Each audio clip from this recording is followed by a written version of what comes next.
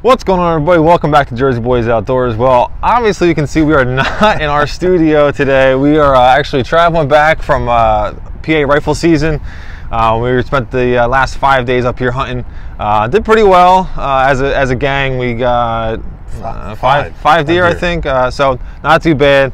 Had a lot of fun. I think it snowed every day up here. But that's not what you guys are worried about. You guys want to know how the fishing did, and we're going to bring the report from the parking lot of TGI Fridays in Wilkes-Barre, PA. So what we have is John Wolf. He was down fishing the Brigantine Surf with a plug. He caught his 35-incher here and took over second place in Riptide's tournament. Then we also have this picture here that Riptide shared. They did not give a name of this guy, but he was fishing the back bays of Brigantine about 5 a.m. Was able to catch this nice bass on live eels. Then also we have Ann from the Great Bay Marina said that the Tog and Blackfish are still doing well off the wrecks. She said there's a lot of boats out there today for them. She also said that the stripers are running about 35 feet of water.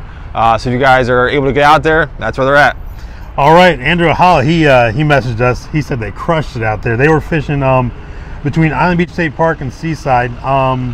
Said they caught 15 fish up to 35 inches. They got a 2-man limit, so they had a great day on the water there. And Bachelor Kramer, he took his family out.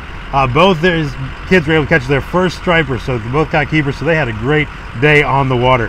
Guys, thanks for watching our report. Next week is going to be our last report, so stay tuned for that. We really appreciate all your support. Hit that, give us a thumbs up, and good luck on the water, guys. Good luck, everybody.